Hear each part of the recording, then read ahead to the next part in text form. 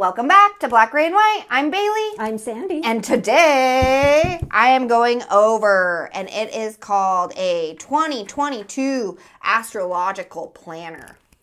Ooh. I know, get your side of things. So Mama Sandy picked this up for me, and I have a long battle with planners. And I love to be organized, but I am very bad about finding the time to do that.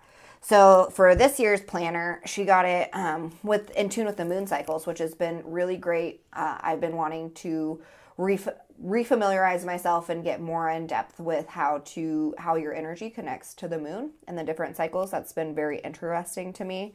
So this planner is $65. I put the link in the video description, and it's $45 now. So feel free to get it. It's a lot off.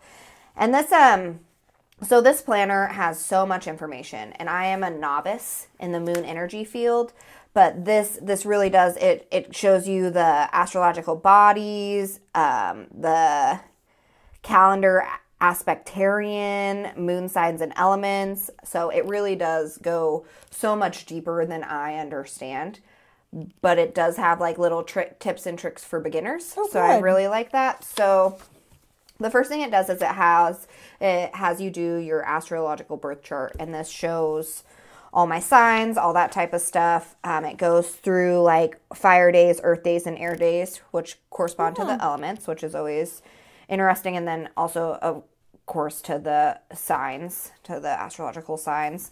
And then the next thing that they have that I really liked, so what they do for beginners, which is me, is they put a little symbol next to what the day is. And we are filming this on January 31st.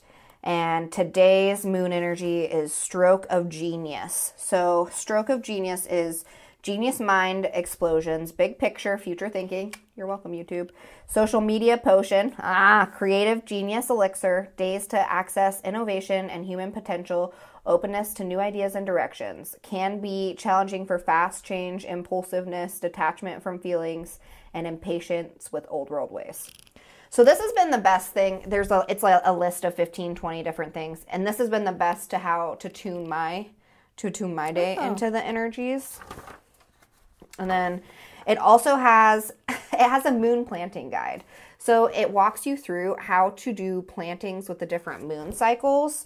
So for like a new moon, it is increase from gravity. So it's best time to plant ground plants that produce seeds outside of the fruit, such as lettuce, cabbage, and grains.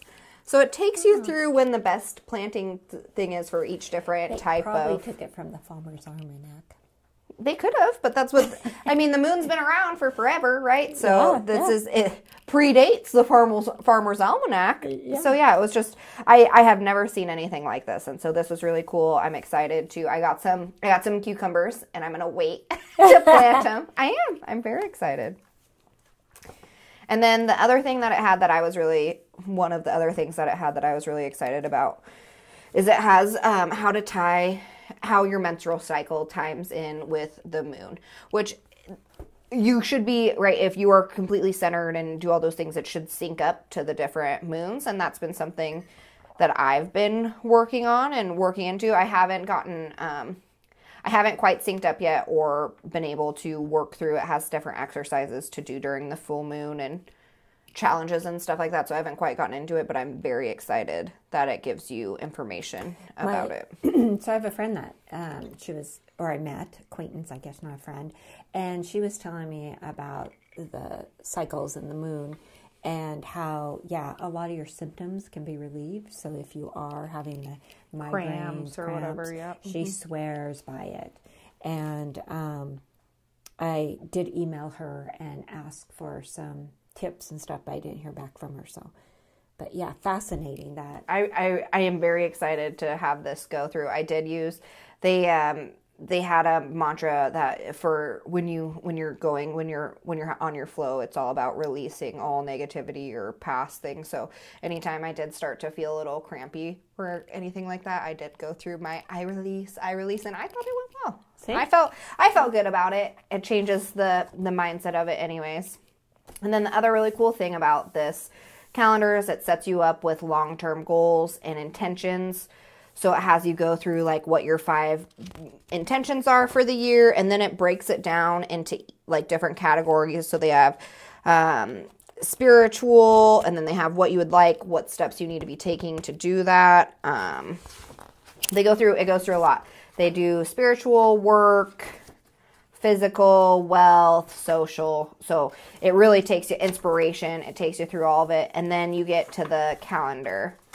And then before each month, it has you break it down into monthly goals and then weekly goals. So you're able to put what you want to accomplish each week and what steps you should be taking to accomplish that, which helps me stay accountable. And then I was just going to show you guys, I use mine as like a check off list. So I write everything I have to do and then I mark it off. That's how I use my planners. But this is what a blank week looks like. And then I'll have Terje zoom in, but you can see in the corner right here, it has psychic and shadowy. So that's what we were reading off earlier with the moon energy for the day. And then the month is always cool because it really does, it'll show you all the signs of, like it's like they have Mercury conjunct Chiron and all that kind of stuff. So it goes through stuff that I have no idea. All these symbols mean something, and it has a little syllabus in the front, but it really does. It breaks you through like moon and Jupiter, all those different risings and ascendants. And I'm not quite familiar. And there's times to do certain intentions. I took a mini workshop, and like certain moon phases you set up for releasing intentions, for receiving. And I forgot to say that one of my favorite things is at the beginning of the month. So this is the month of April. So it gives you an affirmation for the new moon. I nurture the divine hero within and choose to recognize my strength. Yeah. So I really like to have that mindset. And I did celebrate the full moon in January, and that was nice. So it's been very helpful on my path to getting more in touch. It's from Magic of I linked where you can get this in the description box. I'm really been enjoying it. So cool. Thanks so much for watching, guys. Let us know what your favorite planner is. Scroll to the bottom, leave us a comment. All right. Sending love and light. Bye, guys.